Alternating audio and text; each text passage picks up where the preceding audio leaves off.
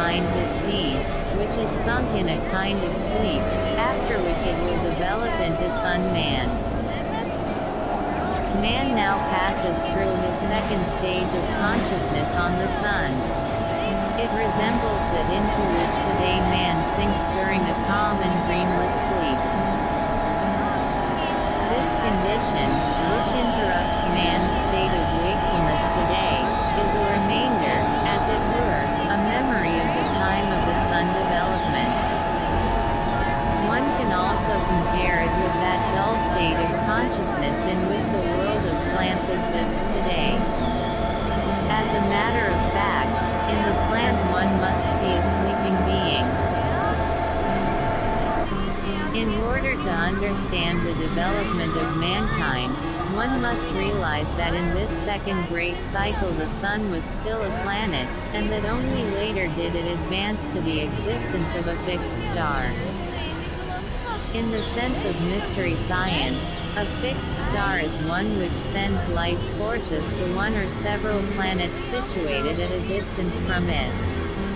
During the second cycle this was not yet the case with the Sun. At that time it was still united with the beings to which it gave force. These beings, and also man at his level of development of that time, still lived on it. A planetary Earth, separated from Sun and Moon, did not exist. Everything in the way of substances, forces, and beings which exists on and in the Earth today, and everything which now belongs to the Moon, was still within the Sun. It formed a part of its substances, forces, and beings. Only during the next third great cycle did that detach itself from the Sun, which in mystery science is called the Moon. This is not the present Moon, but the predecessor of our Earth, its previous embodiment, reincarnation, as it were. This Moon became the Earth, after it in turn had detached from its substance and cast off what one today designates as Moon. In the third cycle two bodies thus existed in place of the former planetary Sun, namely, the fixed star Sun and the split-off planetary Moon. Man and the other beings which had developed as man's companions during the course of the Sun, had been taken out of the Sun along with the Moon. The Sun now provided the Moon beings from the outside with those forces which they had previously obtained directly from it as their dwelling place. After the third Moon cycle there occurred another period of rest for Laya. During this period the two separate bodies, Sun and Moon, became united and together passed through the condition of the sleeping sea. In the fourth cycle period, Sun and planetary Moon at first emerged from the obscurity of sleep as one body. During the first half of this cycle our Earth, along with man and his companions, split off from the Sun. A little later it cast off the present Moon, so there now exist 3 members as descendants of the former Sun planet. On the Sun planet, man and the other beings mentioned in the course of the discussion of Saturn passed through another stage of their development in the second great cosmic era.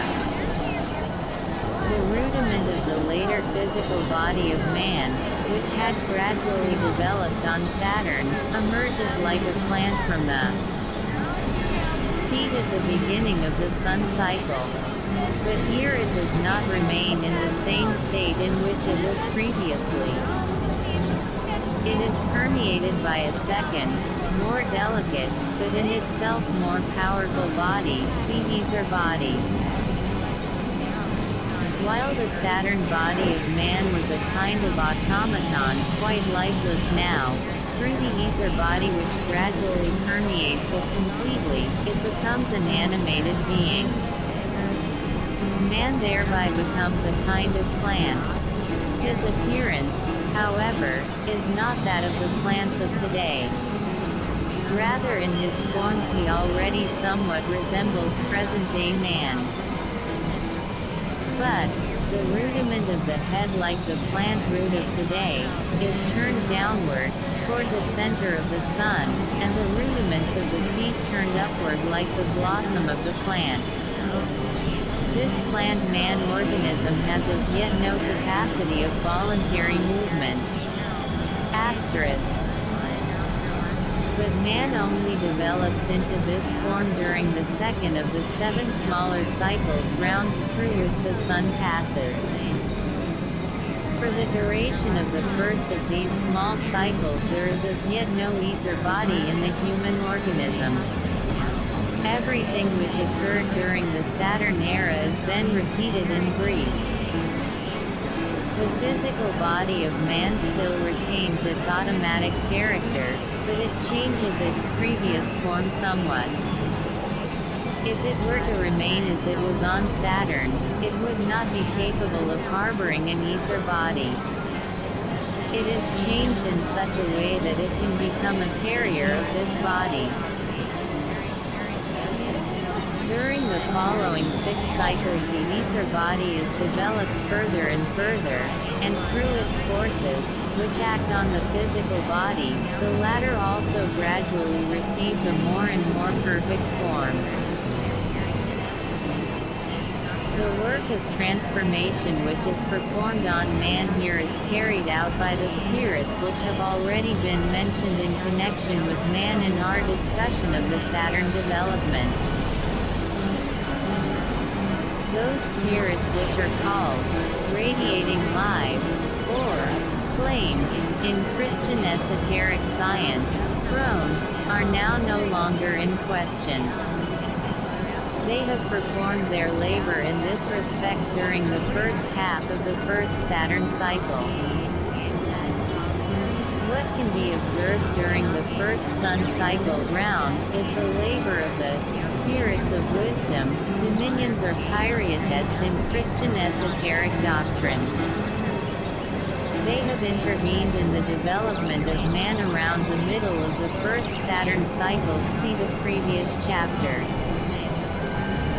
They now continue their labor during the first half of the first Sun cycle by repeating in successive stages the wise arrangement of the physical body. A little later this labor is joined by that of the spirits of motion, dynamis in Christianity. Mahad in theosophical literature. Thereby that